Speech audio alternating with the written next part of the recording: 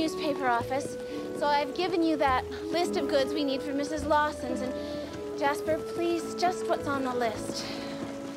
I'm trying to make sure that we don't spend more than $2 this month, so it's important that we just keep to our budget. Oh. All right, then.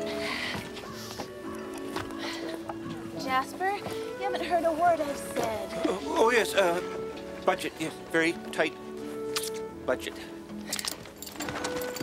Mr. Harold B. Dunn, the man behind Dunsburg, Pennsylvania, the city of the future, is in Charlottetown. Sources close to the entrepreneur say that Mr. Dunn is looking for the site of his next project. Dunsville? Avonlea is to become Dunsville. Preposterous. Now, Rachel Lynde, you don't know what the man's going to say. But you don't have to be a mind reader, Archie Gillis. Couldn't agree with you more, Rachel. Oh, there's a first. No Yankee's going to come up here and buy up all our property.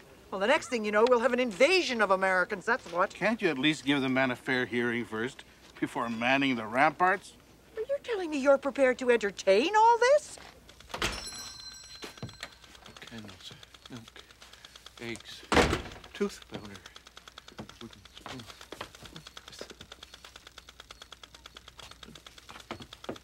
Come right in, Jasper. Huh?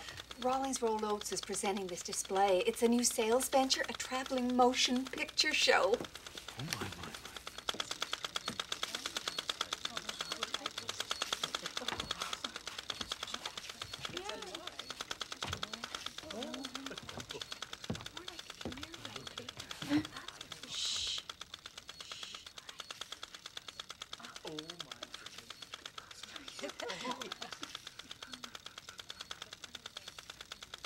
Motion pictures are so exciting.